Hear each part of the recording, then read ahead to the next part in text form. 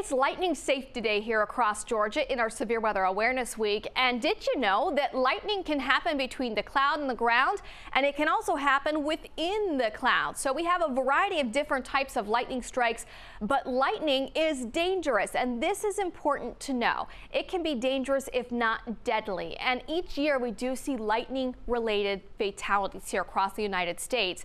And here are the stats on them. If we look at the activities of what people were doing when they were unfortunately taken victim to lightning strikes, they were doing outdoor activities. So what does this tell you?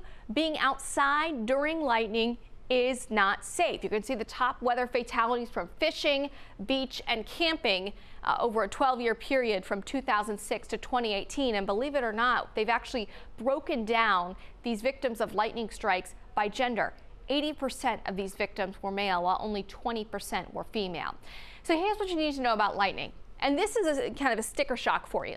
Lightning is hotter than the surface of the sun. Yes, lightning is hotter than the surface of the sun, so it's extremely dangerous. There's a lot of electrical charge in it, and it can be deadly, as we have seen. Thunder is the result from lightning. So when lightning, which is so hot, that electrical lightning bolt travels through the atmosphere, we see air rapidly heated, it rushes out, breaks the sound barrier, and that creates the sound of thunder. So thunder results from lightning.